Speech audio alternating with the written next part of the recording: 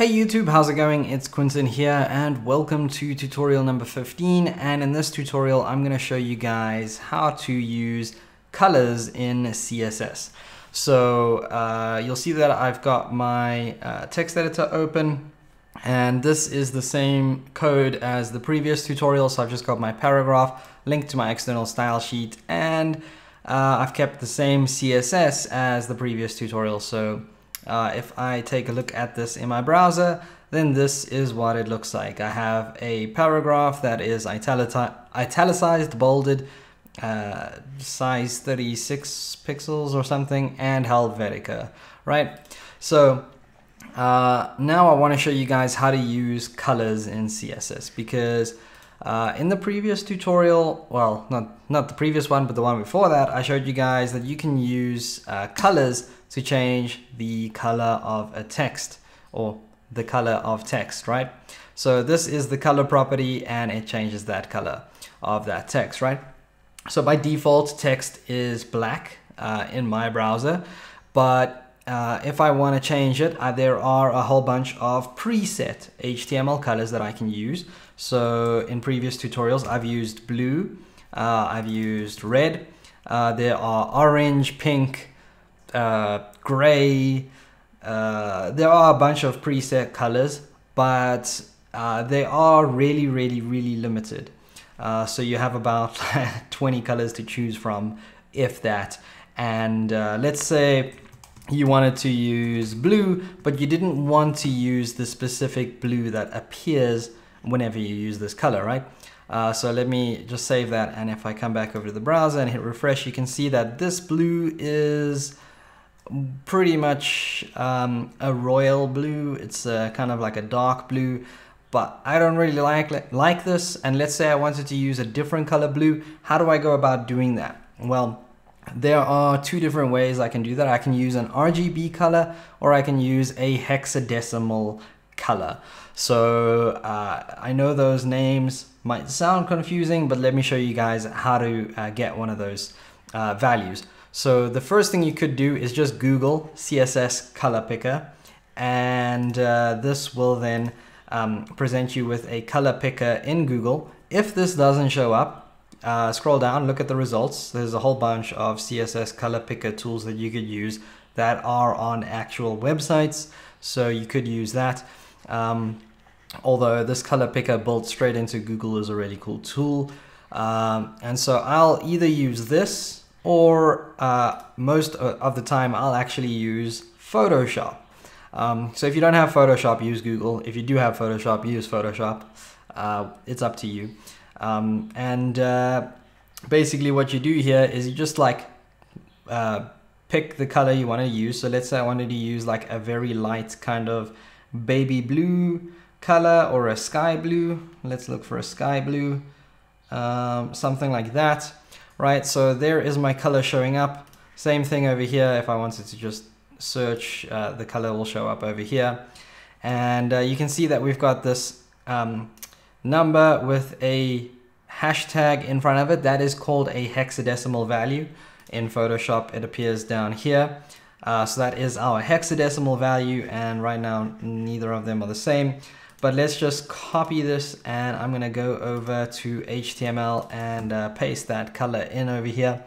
And this color always needs to have a hashtag in front of it. The reason why is because the hash tells the browser, or tells whatever browser rendering our website, that we are using a hexadecimal color, and this is the hexadecimal code of the color we want to use.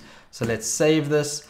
I'm going to jump back over to the browser and hit refresh, and you can now see that I've got a very light baby blue kind of color appearing, which is exactly what I had here in Photoshop. So that is how you can get hold of a hexadecimal color. The other color that you can use is an RGB color, which you can see in Google's color picker is over here. So RGB stands for red, green, and blue. And if you think back to like your first art class that you ever had, your teachers probably would have told you that all colors in the world can be made from 3 different colors, and these are our primary colors, and these primary colors are red, green, and blue, right? So you need to mix these colors around. Actually, I think yellow is a primary color and green isn't. So confusing, but yeah. What you need to do now is just mix all of these colors, or look. Oh, wow.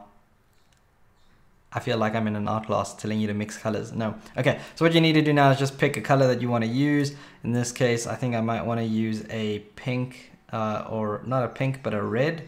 So let's look for a nice color red over there. I think that looks good. And you'll see that these numbers kind of change. So let me just copy this, and I'm going to paste that in my text editor, and then I'll explain. So you'll see that these numbers kind of change, but they never go above 255 and they'll never go below 0, because RGB values have a maximum value of 255 and a minimum value of 0. So if you set all of these to 255, you'd have a white color. And I can prove that by just pulling the little color picking dot all the way to the corner over there, and you can see that white is 255, 255, 255. It also has a hexadecimal color of FFFFFFF. And then black has an RGB value of 000, or an a hexadecimal value of 0000000, right? And then everything else in between is kind of a mixture of numbers. So that's exactly how RGB values work, right? 255 is the highest value, 0 is the lowest value, and the more or less the numbers are, determine how much red, how much green, and how much blue is in the color, and therefore determines what the color is. So let's jump back over to my browser, come back here and hit refresh, and now you can see instead of that blue color, I've got a red color, and this we got using an RGB value. Now, a quick little tip I want to give you guys is that we don't only have RGB, we have something called RGBA, which stands for RGB alpha. And alpha, if you guys are wondering, because I know some of you might be, just stands for transparency. So 1 means that our color is fully opaque, it's solid, we can see it, right? So let's hit refresh, and you can see nothing actually changed, right? Because I've got that 1 there. But let's say I wanted my text to be slightly transparent. I could set this equal to 0.5, and that would make it 50% solid, 50% transparent. So let's come back here and hit refresh, and you can see it sort of seems to be disappearing into the white background now. And that is because we've set that transparency value. So it is 50% solid, 50% opaque. And you can set this to a number of different values. It could be 0.1, 0.2, 0.5, 0.6, whatever you want. As long as it's a number less than 1, it'll have some transparency. And if it is completely 0, then it'll be completely transparent and you won't be able to see it at all. So let's bring it back to 0.5 so we can still see it. And that is how you work with colors in HTML. And that is all I have for you in this video. So hopefully you found it helpful, and I'll see you guys next time.